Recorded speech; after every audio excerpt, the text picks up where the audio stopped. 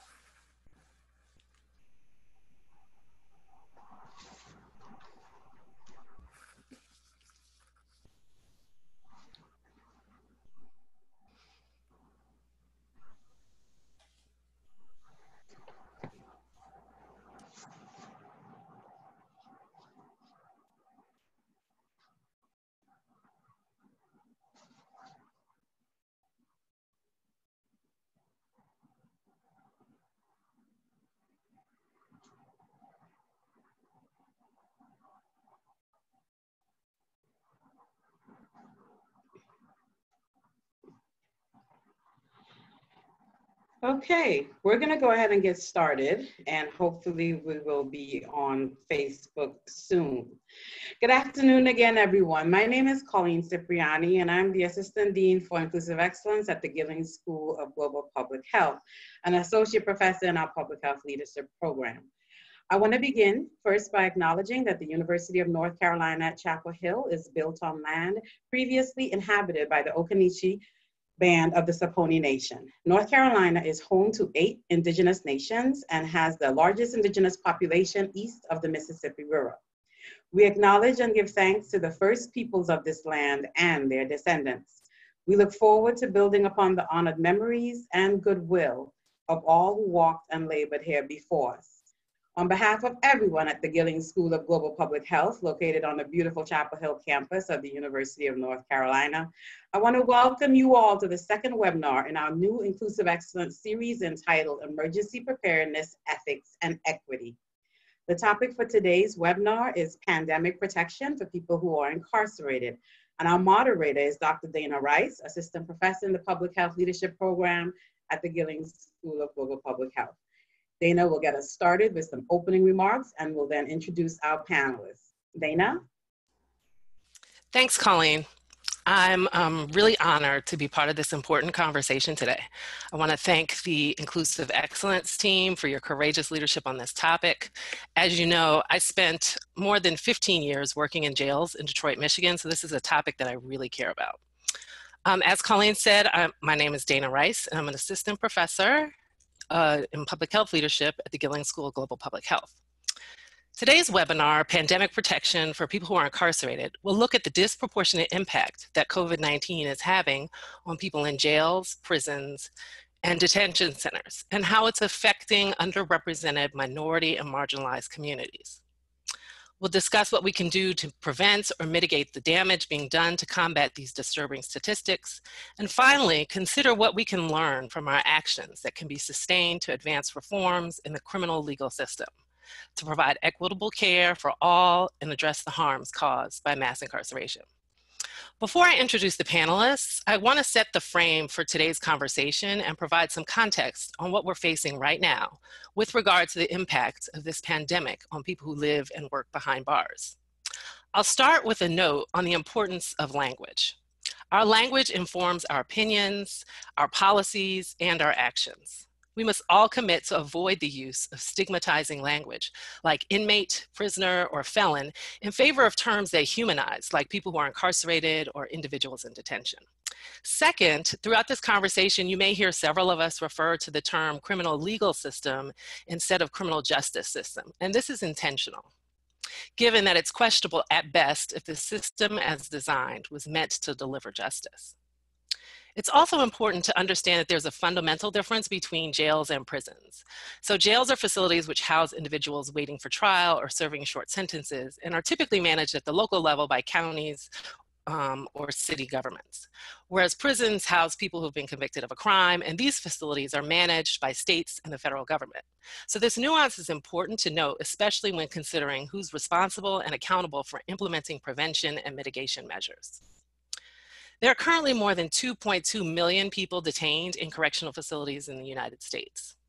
Preventing and mitigating the spread of COVID-19 among people who are detained in correctional institutions is a public health crisis within a public health crisis.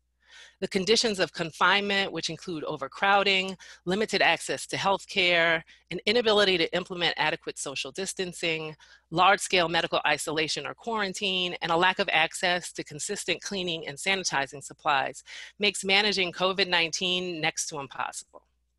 Couple that with a population that has higher rates of chronic conditions and other comorbidities, and that includes a substantial number of people who are over 55 years old, and you have the potential for catastrophic outcomes for people that live and work in these institutions, and ultimately the wider community. To date, the rates of COVID-19 in correctional institutions that we know of are far outpacing community rates of infection. From Rikers Island Jail in New York to the Cook County Jail in Chicago to the prisons in Ohio. All over this country, this pandemic is showing us that people living and working in prisons, jails, and detention centers are uniquely vulnerable in this moment of a public health emergency. And due to the policies that have created and sustained our system of mass incarceration, these outbreaks and resulting complications are also having disparate impacts on people of color, as they make up the vast majority of the people who are incarcerated. As of today, state officials from the North Carolina Department of Health and Human Services are currently working to help manage more than 1,000 positive cases and 9 deaths associated with correctional facilities in North Carolina. And that's recognizing that most jails and prisons have yet to implement widespread testing. So this most likely represents an undercount of the true number of cases. So today, we want to focus much of this conversation on understanding the impact of the pandemic on the people detained in correctional facilities as a public health, social justice, and human rights issue, and identify equitable, just, and sustainable solutions. So with that, let me introduce our speakers. And I'm not going to go through their full bios. You can find out more about them on our website. But with that, speaking first is Dr. Lauren Brinkley-Rubinstein, an assistant professor of social medicine at the UNC School of Medicine. She'll be followed by Bernadette Brown, founder and president of B. Brown Consulting. And closing the presentations is Amber Akemi-Pyatt, director of the Health Instead of Punishment program at Human Impact Partners. Dr. Brinkley-Rubinstein. Thank you, Dana, and thank you for having me. So I'm going to start us off really framing why we should use this moment to continue progressive criminal legal system reform. Advocates have been calling for it. Advocates have long known that this is overdue, and we have seen some reforms implemented as a result of COVID-19, but this is an open door that we ought to walk through and continue to sustain. And thank you, Dana, for that note on language. And you'll see that I used criminal justice on my slides. And so thanks for calling that out. So before I get started, I really wanted to talk about this image here that's on my first slide. Some colleagues and I have started the COVID Prison Project, which is tracking data across the country on rates of COVID inside of prisons in particular. And this is a graphic that was created for us that's based on the concept of viral injustice. And I think that's a perfect way to really frame this discussion and frame what's been happening behind bars. Next slide, please. So Dana gave a little bit of an overview around the criminal legal system in the US, and I thought for those of us who may be less familiar with it, that this might be a nice graphic to talk about. And so there's a big difference between jails and prisons, and there's a big difference in the implications in some ways around what's happening in COVID-19. And so there are about 2.3 million people who are confined in state and federal prisons and local jails, and about 10 million people cycle through our jail system in any given year. There are about 4 million people total who are in the criminal legal system, and those other 2 million people are people who are on probation, post-release supervision, or parole. And so giant numbers of people who are impacted by the criminal justice system and also impacted by COVID-19. Next slide, please. So I think it's really important to frame incarceration as a socio-structural determinant of health, and it has been and it continues to be in our current crisis. Mass incarceration in the United States is a civil rights, a human rights, and a public health crisis that is the result of social, political, and economic forces rooted in enduring legacies of slavery and oppression along the lines of race and class. Mass incarceration is the result of social, political, and economic forces with deep roots in the aftermath of slavery, labor exploitation, and racial discrimination. This is evident in the stark racial inequalities that exist in the carceral system. Black people are more likely to be arrested, killed by police, incarcerated, and placed in solitary confinement than their white counterparts. The criminalization of Blackness and poverty, as reflected in the failed war on drugs, draconian sentencing laws, centralized power of prosecutors, a school-to-prison pipeline, and gutting of health and social systems, is among the forces underlying the titanic expansion and deep entrenchment of the carceral state. Over the past 40 years, our society has deliberately divested from social and public goods designed to promote health and economic security, while pumping resources into police, courts, and correctional systems that punish, impoverish, and dehumanize people and communities. As such, we have to be explicit in saying that incarceration is a socio-structural determinant of health that targets people of color and exacerbates racial health disparities. In the context of COVID-19, prisons and jails have not been the focus of proactive intervention, and this inaction will only further exacerbate these disparities. Next slide, please.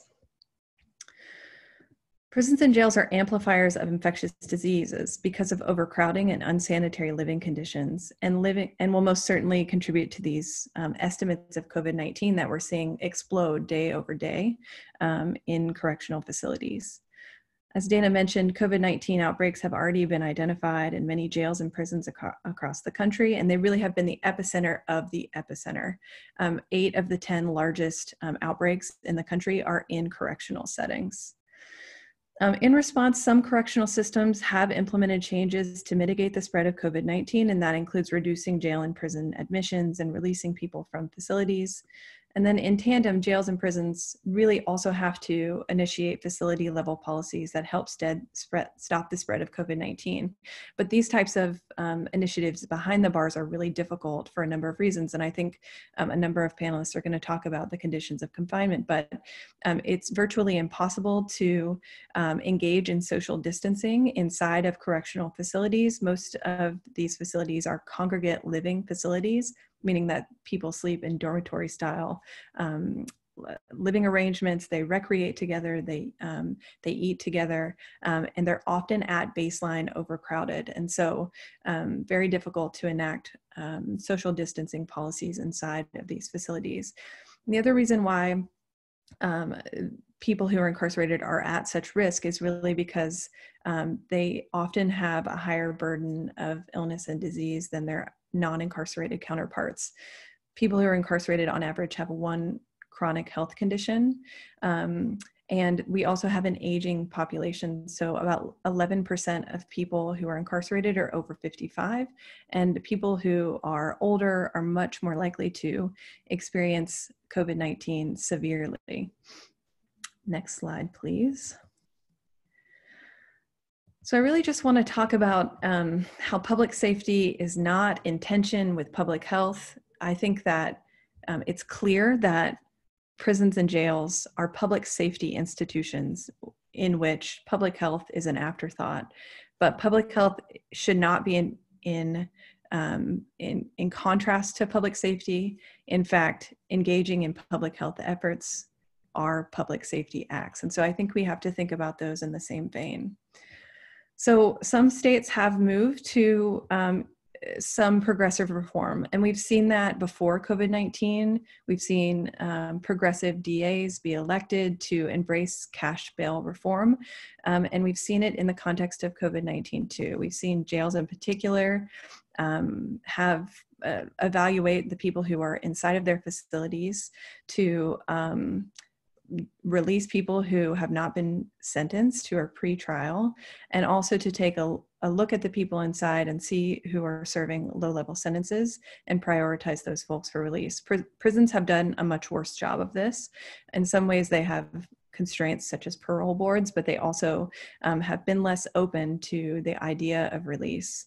But this is an open door that we ought to walk through and should be sustained, and is something that should have happened far longer ago. I think an important thing to mention here too is, you know, when we have these initiatives in which people are released, reform cannot stop there. We cannot let people out and then not worry about what happens next. And so we've seen this when we've let some folks out and there's been no consideration to the things that might be needed in the community. 1 minute, Lauren. Thank you. Time flies much quicker than it in real life than in your brain. But so I just want to say that there are some really important programs that have thought hard about this. And there are some states and cities that have provided housing for people who might not have it otherwise, in the form of hotel rooms or other arrangements. And so I think really just making explicit, saying that there's an explicit need for post-release consideration is a really big part of this puzzle. Okay, and now last slide. So in conclusion, more widely adopting these types of reforms in the short term will improve our ability to weather the spread of COVID-19 through the United States. However, to truly tackle our current system of injustice, these changes should be accompanied by broader policy efforts aimed at decarceration using a prison abolitionist ethic. Mass incarceration is a public health emergency. We can address this emergency by reducing the number of people who are sentenced to correctional supervision, whether in the community or in confinement, and increasing investments in the root causes of crime, expanding education and economic opportunities, etc. The need for radical criminal justice reform is long overdue. Thank you.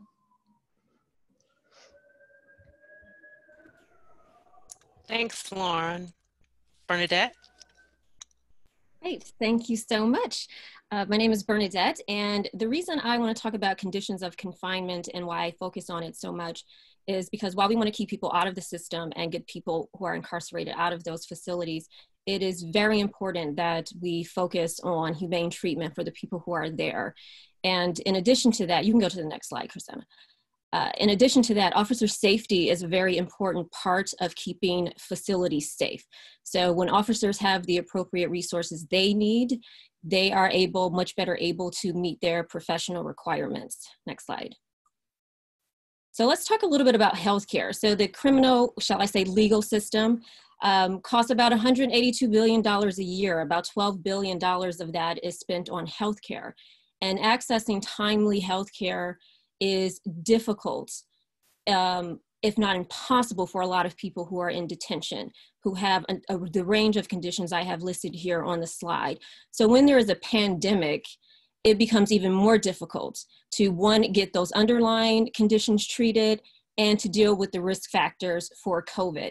And in addition, when officers become ill, it becomes very difficult for facilities to meet their goals of safety, security, and supervision. So it's very important when we talk about the underlying conditions as well as the pandemic itself. Next.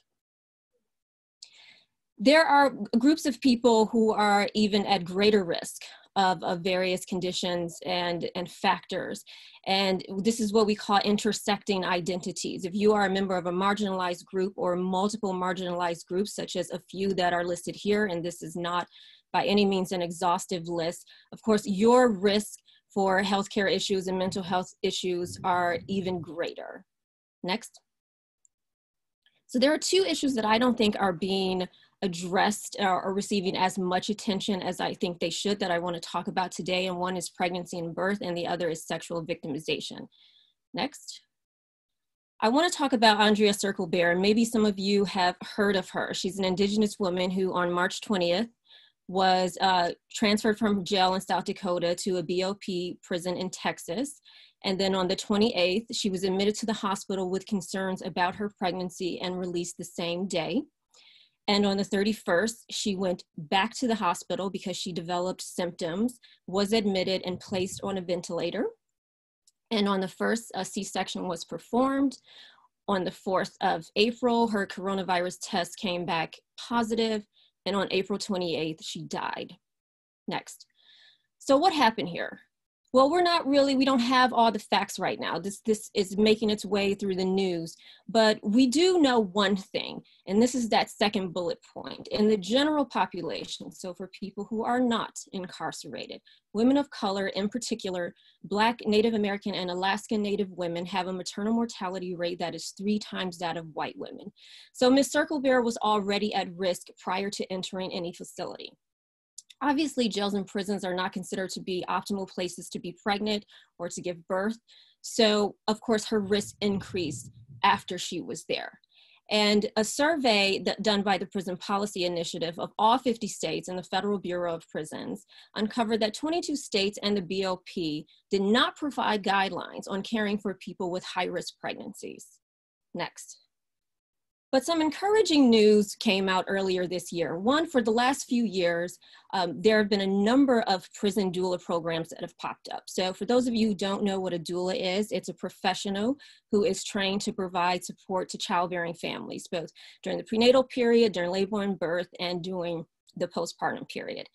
And there are decades of research at this point supporting the use of doulas for women who are not, or pregnant people who are not incarcerated, and their efficacy for both the health of the person giving birth as well as the babies. Next. I want to talk a little bit about the Minnesota Prison Doula Program. They instituted a program. There's research that was conducted to show that indeed people who are incarcerated who give birth with a doula did in fact have better outcomes for both the person giving birth as well as for the baby as compared to other people who were incarcerated. But what's fascinating about this, in January of this year, they released a study that asked the corrections officers in the program their views of the program. And as you can see in these 6 categories, the majority of corrections officers had very favorable views of the doula program, including saying that a lot of their job duties were actually improved by having the doula there. So this is great. This is probably the first study of its kind to be released in January. So this is very encouraging news for people who are giving birth in prisons. Next. Now we're going to switch to some very depressing statistics about sexual victimization. These in front of you are the approximate rates of victimization in jails, prisons, and juvenile facilities. And what I want to point out here on this slide is, as you can see, the rate in juvenile facilities is a lot higher than in jails and prisons. Next. I want to talk a little bit about sexual victimization in juvenile facilities, and I want to talk about some of those intersecting identities. So if we talk about straight or heterosexual youth as compared to lesbian, gay, bisexual youth, as you can see here, the sexual victimization rates by staff are almost the same, but look at the huge difference. Lesbian, gay, bisexual young people are more likely to be sexually abused by other youth than are straight youth. Next. And when we look at jails and prisons, and I'm using inmates here because that's the term the researchers use. When we look at jails and prisons, as you can see, something similar happens. All across the board, lesbian, gay, bisexual adults or people who don't identify as heterosexual have much higher rates of sexual victimization as compared to straight people. And speaking of another intersecting identity, when we look at LGBT folks who also have a mental illness, those rates also increase dramatically. Next. And here are the rates for transgender people. And this is pretty extraordinary. As you can see, these rates are extremely, extremely high across the board for victimization by both other people who are incarcerated as well as by facility staff. Next. So a document was released recently by Professor Michelle Deitch, recommended strategies for sheriffs and jails to respond to the crisis. I would encourage everybody, especially people on the webinar who work in facilities, to take a look at this document. It has a number of suggestions, but with respect to sexual abuse in general, you can see here they said prolonged cell confinement and tension could contribute to increased levels of these problems. So this is very important to pay attention to. Lauren mentioned how it's difficult. You can't really socially distance yourself in jails and prisons. So I encourage everybody to take a look at this document so that you can read about some strategies that you can possibly employ in your facility.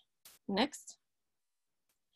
So how are we dealing with this sexual abuse and sexual harassment in facilities?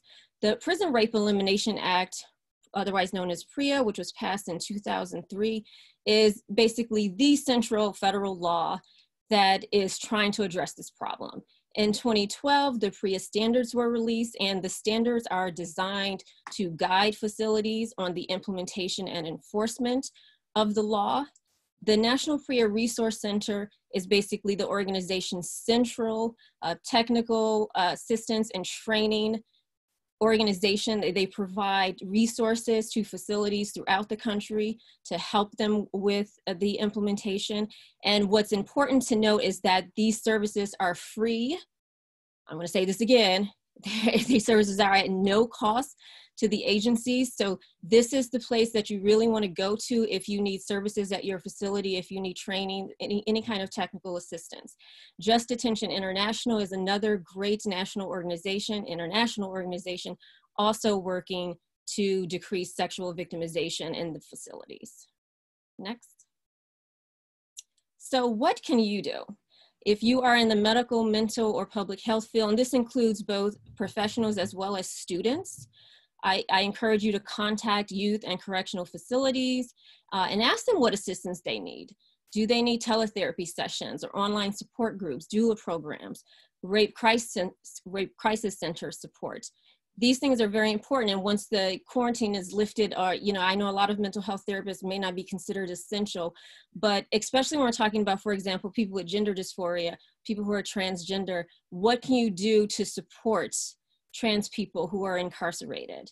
What can you do to help with diagnoses, especially in facilities in rural areas? A lot of the time they talk about how they don't have access to healthcare providers who can provide services to trans people in particular. So how can you help out with that? If you are in law, policy, or journalism, support parole efforts and clemency applications. For example, you can contact public defender offices and ask what assistance is needed. As we know, most places, public defenders are overwhelmed and overworked. I'm a former public defender from New York City myself, so I understand what that is. But there's an amazing amount of work that you can do to support attorneys who are working on parole and clemency applications. The other thing a lot of people don't think about is find out if there's a civilian oversight office in your area that provides oversight for correctional facilities and oftentimes police departments as well. And talk to them about compliance measures and what are they doing to ensure humane conditions. And one of that, are they complying with PREA? What about the CARES Act? You know, there are specific provisions of the CARES Act that relates to parole and early release. So our facilities, our agencies actually complying with that. Next. 1 minute, Bernadette. Great, thank you. For-profit corporations. Now, a lot of people don't think about what for-profit corporations can do. And one of the things is just to think about what your social responsibility platform is. So for those of you who work for businesses, think about what they can do. One is to financially assist facilities and or their contractors with medical and mental health care, support equitable increases in salaries for officers, as well as funding training and educational programs for officers, and develop a fund to cover costs incurred by families of those who are incarcerated, in particular visitation costs and commissary items. So a lot of how we protect the mental health of people who are incarcerated is to ensure they stay connected to their loved ones in the community. So when we talked about that $182 billion, about $1.3 billion goes to phone calls alone. Families are paying about $1.3 billion for phone calls. Families are paying about $1.6 billion for commissary items. And most of that burden falls to cisgender women in the community to fund all of this, and they're already of limited financial means. So these are some of the things that you can do to help out with people who are incarcerated. Thank you. Thanks so much, Bernadette. And I want to just take this time to let you all know that the question and answer box is open and available, and following Amber's presentation, we'll open up the floor to you all to ask questions. So please feel free to use the Q&A box. We are monitoring that. So Amber? Yeah, thank you. So first, I just want to say thank you to the UNC Gillings School of Public Health for hosting this space, and in particular to Angelica, Chrisana, Corey, Dana, Colleen, and all the many other people behind the scenes who are helping to create and manage this online space. So my name is Amber Alkemi Pyatt. I use she, her, hers pronouns, and I serve as the director of the Health Instead of Punishment program at Human Impact Partners, or HIP. Next slide, please. We are a national nonprofit organization that brings the power of public health to movements for a just society. And we do that by conducting policy-driven research and advocacy with community organizers, by organizing individual public health workers, and by providing capacity building services to governmental public health.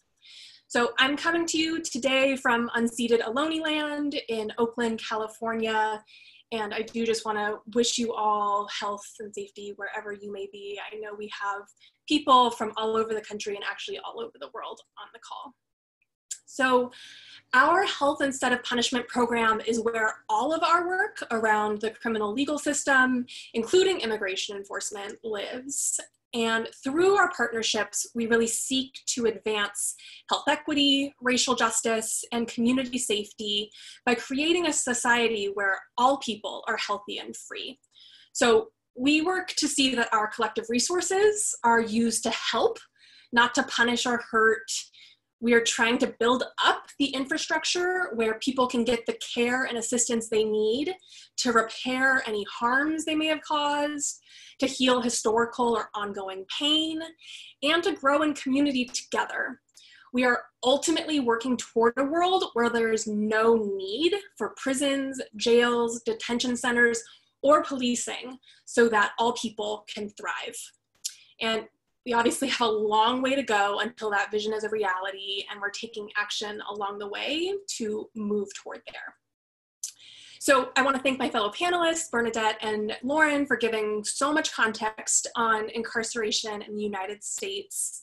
You know, this COVID-19 pandemic has really laid bare some important truths. Those include, but are not limited to, that incarceration has always been a public health crisis, that the health of each of us is dependent on the health of all of us, and that the criminal legal system fundamentally upholds structural oppression, particularly structural racism, which results in the overrepresentation of Black and Brown people in both our carceral facilities and in the deaths from COVID-19. And that's really heavy, and I don't want to just breeze past it. So I'm going to take a moment myself to release the clenching I'm noticing in my body, to breathe, and I invite you to do the same. This is really hard, and I want us to recognize our own humanity in this work too. So I know many of us have been doing work in decarceration, which is just a fancy word for releasing people from jails, prisons, and ICE detention centers, and connecting those folks and their families with any community-based resources they may need in the free world.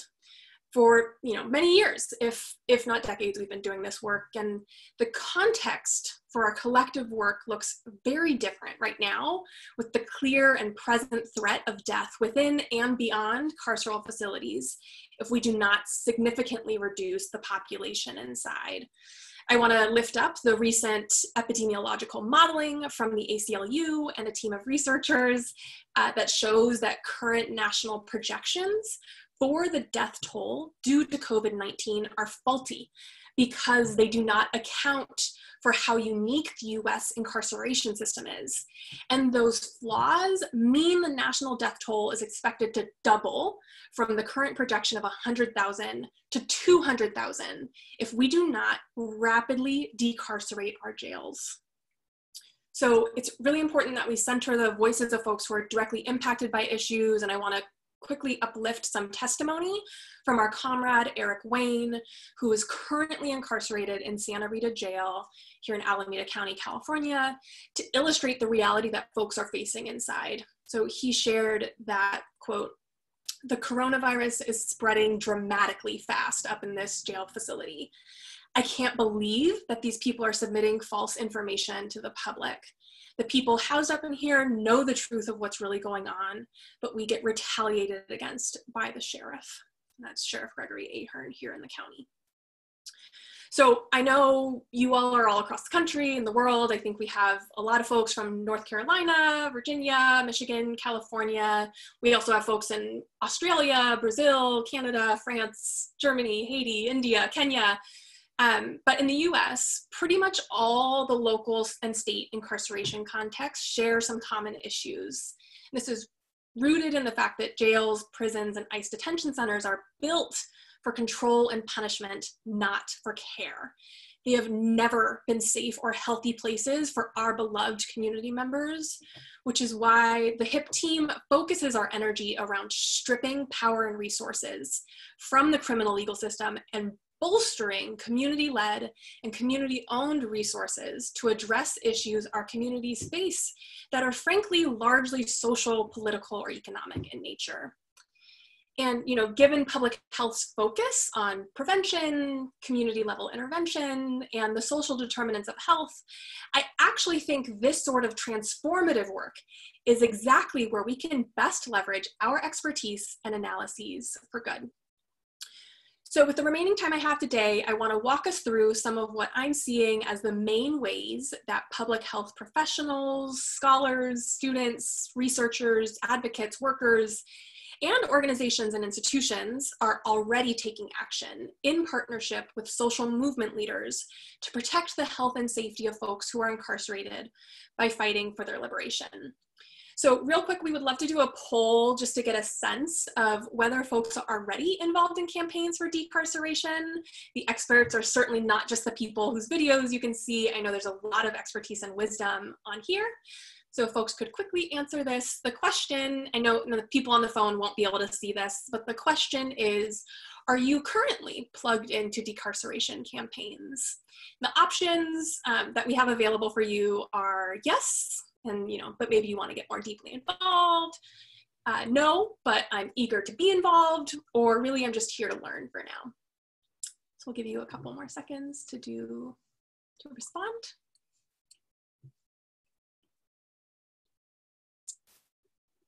And let's try closing it and see what we've got from this small sampling. Cool. Okay, so a good mix. A lot of folks who are here to learn, and I hope that you have learned a lot already, and we can see if we can bump you into the curiosity to get more involved with the remaining time. So, and thank you to those who are already involved in campaigns. So first, next slide, I'd love to start us with some important ethos for entering into this work. And that includes that one, we should be building upon existing community organizing and movement infrastructure. You should assume that even if you're not involved in it, there is organizing and movement work happening in the place that you are.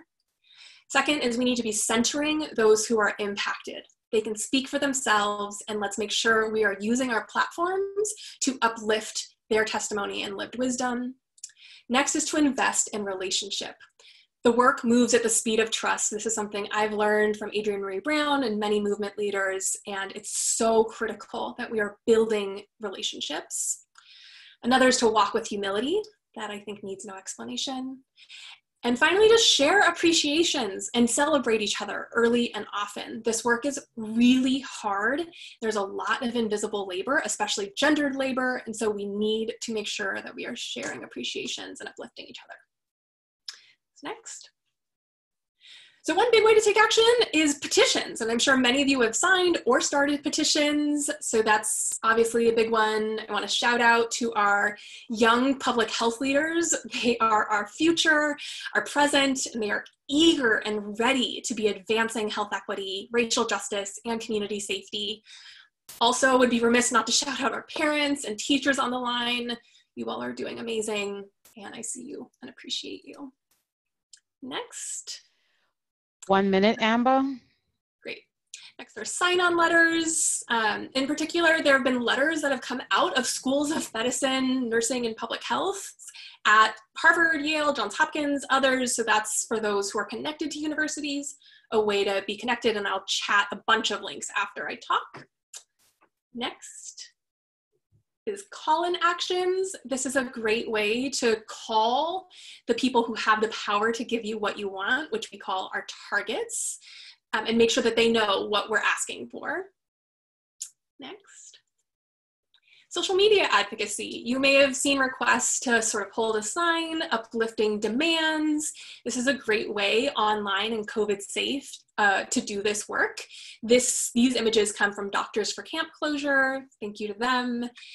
And similar groups are doing similar things, demonstrating our health voice online. Next. Meetings with targets. I actually have had so much more success actually getting meetings with the people who have the power to give you what you want than previously. And you can do these over Zoom. This is a district attorney here that we've been having regular meetings with. So I encourage you to do that as part of an inside-outside strategy. Next. Many of you have probably seen car actions happening. I want to shout out Brooke Anderson, the brilliant photographer on this, who actually wrote a post recently about how everyone can be taking really good car action pictures, like this one of a public health worker, and I'll link that as well. Next. Another is media advocacy, and that can take the shape of a in real life press conference like this one that was hosted by the National Nurses United out in Chicago, where they are fighting back against the jail system there, which has one of the biggest outbreaks in the country. But media advocacy can also be virtual press conferences, which we've had success with, writing press releases, giving quotes to the media, writing op-eds, letters to the editor, etc. Next. Banner drops, and in strategic places where you know you'll get a lot of attention. And I should say, I'm not a lawyer, and there are a lot of great Know Your Rights resources from the National Lawyers Guild, Vision Change Win, ICNL, and CSL, other orgs, and I will link those as well. Next. Projections. This is great. It does require particular equipment, so, that might not be accessible to everyone, but if it is, it's another great way to get attention, and it can be used for the media. This was featured in local media. Next. Last, I just wanted to highlight that there are other creative in-person actions that people can take that are COVID safe. Now, this picture admittedly is not health workers, the others were. This is Interfaith Movement for Human Integrity demanding that Governor Newsom release everyone in ICE custody, but I just wanted to get our creative juices flowing a little. So next. So please, you can join us in this work to advance health equity, racial justice, and community safety. This picture was long before COVID-19, just so people don't feel worried, but demonstrates the power of combining different health sectors in this work. Next. Next slide. So this is just, you can take maybe a screenshot of this. Whoops. There we go. Maybe a screenshot of this so you can see the different ways for us to be connected through different channels.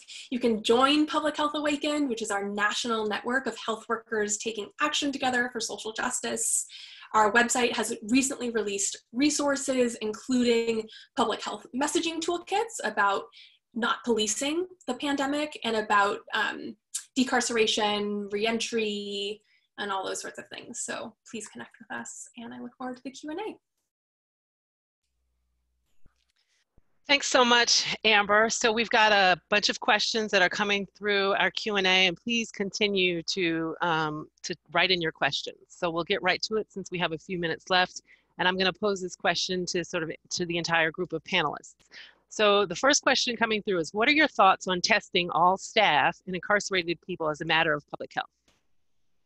Yeah, so I'd love to chime in here. I've been thinking a lot about testing. We've also been tracking testing numbers across the country and also in North Carolina. So I think staff have in general been asked to get their test at community clinics rather than be tested by correctional employers. And I think there are big problems with this. The states have been using HIPAA as a way to sort of shield themselves around like not doing it. But I think that Tennessee and some other places have started to say that they're going to test all staff. And I think that is so important because I think staff are the ones who are moving in and out of prisons and jails and back into the communities. So they're the ones that are bringing it in and also bringing it outside. And so they're the pathway to transmission. So it's really important to know if they have it or not. And I think that correctional entities have to be forward thinking and proactive. They also need to protect their staff. Staff who work in correctional facilities have not been prioritized for testing the way that other first responders have. So police and fire get prioritized for testing. They can get tests very quickly, rapid access. Correctional officers and other people that work in prisons have not. And that's a big problem. And so we have some policy work that we need to do, but we also need correctional entities to really to step up and protect their staff and the community and the people who are incarcerated. Thanks, Lauren. Anybody else? Okay. So we'll move to the next question. So this, I think maybe Amber, you can jump in on this. How do we sustain the momentum and pressure of releasing people post-COVID to make sure that we can continue on this path for decarceration? Yeah, I think for that one, this points to the importance of getting plugged into and bolstering any existing community organizing, coalition building, movement infrastructure. And a lot of that work is very hyper-local. And so, you know, different people, like if anyone wants to reach out and like, hey, I live in this place, who should I be talking to? I welcome those kinds of emails. I would love to get folks connected to the partners I have on the ground in different places, and or to help you do some research about where those sort of efforts already exist. But this infrastructure exists, and we need to be plugging into that now and beyond, and uplifting the, you know, I am thinking about even one of our sheriff's deputies here in Alameda County, Sergeant Ray Cowley. He said something in the media like, you know, people might be asking, if we were able to release people during COVID, why couldn't we long term? And I think they might have some validity to that. And so I think the officials know that this is coming, and we really need to apply adequate pressure to make sure that's a reality. Great. So kind of along those same lines, do you think that COVID-19 has changed the landscape for campaigns and movements to end mass incarceration? And maybe Bernadette, we can start with you, and anybody else want to chime in? I think the opportunity exists, but what concerns me is that we as human beings tend to have a very short memory. So oftentimes when the crisis is over, then we go back to doing business as usual. And that's my greatest concern. I think you mentioned, Dana, earlier, bail reform, and lots of bail reform efforts going on throughout the country. And New York last year passed a law for comprehensive bail reform. And everybody was excited. When I was last living in New York City, I worked on that as part of my lobbying efforts. And then, you know, couple of months ago, Governor Andrew Cuomo and the New York State legislature completely turned back many of those reforms. So while Governor Cuomo gets a lot of attention and praise for how he's handling COVID-19, nobody was really paying attention to the rollback of bail reform that was happening at the same time all this other attention was happening. So that's what really concerns me. Amber, any thoughts on this? Or Lauren? So could you repeat the question? So it's really, how has COVID-19 changed the landscape for thinking about mass incarceration and ending, or movements to end mass incarceration, sort of related to the previous question? Yeah, I mean, I think that it's changed the organizing conditions. I think people are more plugged in. We saw a similar thing after the 2016 election. People got really alarmed and suddenly wanted to get involved in campaigns if they hadn't been already, which is great. So I think we have actually more energy and attention on this, which is powerful. I also think that you know, we can point to, like in our local context here, we've released a lot of people, and we simultaneously have seen crime go down. And so for those of us who have known, thinking about too the piece you were lifting up earlier, Lauren, about like, there's actually not a tension between public health and public safety. These are mutual goals that we can advance together. I think we're going to be able to point to that kind of data after. And I think we've pushed for bolder things in this, and it's actually going to set a precedent for us to be really pushing for transformative change instead of just nibbling at the edges of reform. Great, thanks. So this is more of a data question. At present, good data matters more than ever. So what data sources can be leveraged in service to the health and experiences of incarcerated populations? And what political social actions can we take to call for depopulating prisons, jails immediately and long term? So I think we've kind of answered the second question. So Lauren, you want to take the lead on this first question around the importance of having good data. Sure. So I totally agree. And I think that data in many ways has been hard to come by. And there's also a question in there around media pressure. And so maybe I can touch on that as a way to have more data transparency and how we've been successful in that.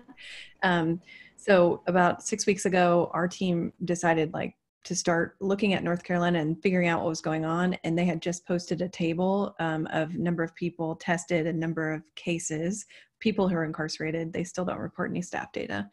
And we started tracking that daily. And so we grew from there. We've been tracking that data since sometime in March. And we've been looking now on the web and pulling down daily numbers for all the states that are reporting.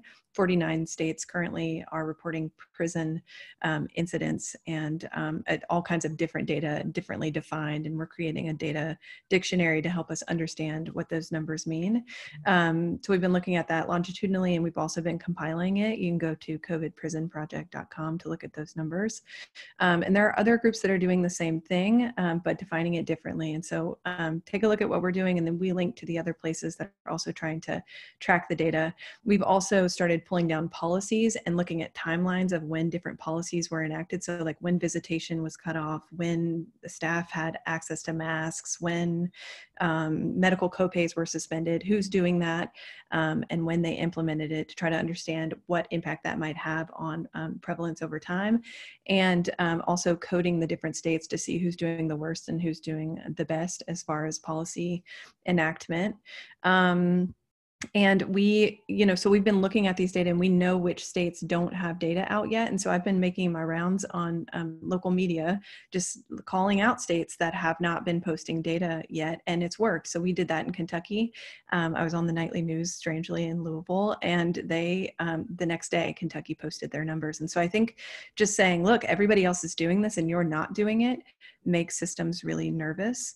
And I think that we need to continue to push in that way, because some people have started to put data out, but the data is not very good, or they're removing recovered cases from their totals. And so I think we all just need to say, it's an absolute necessity to understand what's happening in these facilities. We need to be collecting it. We need to be calling people out when their data is not very good or when it's absent.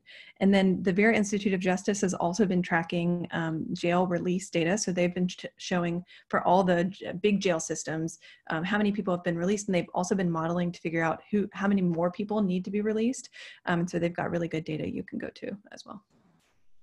Great, and I have a follow-up question about that, because there's been a lot of conversation around the importance of disaggregating the data by race, knowing who's been incarcerated, who is incarcerated, and knowing that communities of color, both outside and inside, are really bearing the brunt of this disease from both mortality and morbidity perspective. Can you add some thoughts on the data? Because if you're seeing data, but it's not telling us who's being infected, then it's not as helpful as it needs to be. No, I absolutely agree. And so the data that we're seeing is actually really bare bones. Some states are doing better, and some states are doing like just number of people. And it's out in a press release in a PDF that came out in like April 17th. One state is reporting race data, and it's the state of Tennessee. So they have their data, and then they have a little, but they're not breaking it out there in the ways that we would want them to, right? So they're not breaking it out with demographic characteristics by number of people tested, number of people positive, number, et cetera. They just have like a little supplemental box that says like number of confirmed cases among and then they have race categories. That just appeared last week. So they're doing something. It's not good enough. They're the only state that's doing it. We also need to know that as far as who's being released, right? Because we suspect that there are also disparities there. So who are the people that are being released? What do they look like? Who's not being released? And that's something that we absolutely don't know enough about either. Dana, can I quickly add something? Go ahead. I just want to say data are not enough, you know, and I think we do this a lot. We want to fall back on data. And I do these trainings all over the country, and I can tell you, especially in confinement, you know, we may sometimes forget we're dealing with human beings, and throwing numbers at people, it actually oftentimes can come off as elitist. And so you have to actually do the work to build these relationships. When I talk about housing for transgender people, in particular trans women in this country, data is not, you know, we have plenty of data. The Bureau of Justice Statistics at the DOJ has data. And, you know, we have a lot of trans people who are formerly incarcerated who are starting their own organizations, doing advocacy. Zahara Green in Atlanta, Georgia has an organization, and she's amazing, and she goes all over the country and talks about this, her experience as a Black trans woman having been incarcerated. And those types of things are incredibly impactful. Human beings are not really going to always be moved by numbers and charts. They're going to be moved by the people who are sitting in front of them. And that's what gets people to change their behaviors. Thank you for that. I completely. I agree. Thank you so much, Bernadette. So we just have a few minutes left. I want to give you all the opportunity to just offer some closing points that maybe our audience can take away, calls to action that you may have, things that we need to continue to consider as we work through this challenging pandemic. Bernadette, I'm going to start with you. I just really hope that we do a good job in making some reforms now, but that we don't backtrack. That is the most important thing. And I think oversight is important, but working with corrections officers is incredibly important. I think a lot of the problems with implementation and enforcement of certain laws is because police officers, correction officers, youth institution officers have actually been left out of the process. And I can't emphasize enough working with the unions of those professionals to get things done and figure out how we can collaborate together and move forward. Great. Thank you. Sort of the power of collaboration and working with all of the stakeholders is really going to be necessary. We have to do this together. Lauren, any closing thoughts? Yeah, I mean, I just think that thank you so much for putting this together. And this is unique from anything else that I've heard, you know, this real focus on policy and thinking about what is happening now and how to sustain and you know, engage in progress in the future. And I think that's such a big part of it. You know, this is what's happening now has made people pay attention who maybe haven't paid attention in the past, but what's happening in the criminal legal system is not different than what has been happening, you know, over time. And so we've known it, we've ignored it. This has amplified it. And I think in some ways there have been some doors that have opened, but they cannot shut. You know, after we get through this pandemic. Great, thank you. And Amber. Yeah, thank you. I think, you know, one of my closing thoughts I'm left with, maybe just coming off the heels of this data conversation, is how complicated the situation is. I'm thinking of the multiple ICE detention centers where people were pepper sprayed because they did not want to get tested because they knew if they got tested, they would be put in solitary confinement. And solitary confinement is not an acceptable form of quarantining. It is not a form of quarantining. We actually know that solitary confinement increases the risk of death and increases different health harms. So I think I totally feel like we can't just take data on face value. And that's why, for me, I think we really need to be pushing for folks to get released. The virus does not differentiate between someone who is sentenced or pretrial or has different types of charges or convictions. And we actually need to be leading with science to make sure that those who are at highest risk of COVID-19 or those who are primary caregivers for loved ones, that they get out and are able to protect themselves and their loved ones. Great. Thank you so much. Colleen, I'm going to throw it back to you. Okay, thanks, Dana, and Lauren, and Bernadette, and Amber. Thank you so much for spending this past hour with us and sharing your time and expertise and responding to questions. We really appreciate it. I just want to let all the panelists know that the recorded webinar with transcription will be available on our website in the next few days. I apologize to those of you who tried to get on the Facebook Live at the beginning. We had a little problem there, but we were able to make it on. But you can view the entire webcast in a few days on our website. Please mark your calendars for the next webinar in our Emergency Preparedness, Ethics, and Equity series entitled Scholarship Through Adversity: First Generation Student Experiences, Challenges, and Insights During COVID-19. That information is on your screen now. The webinar will be on Monday, May 18th at 2 p.m. Online registration is available. Our moderator will be Dr. Yesenia Marino, Director of Inclusive Excellence Education and Training here at Gillings.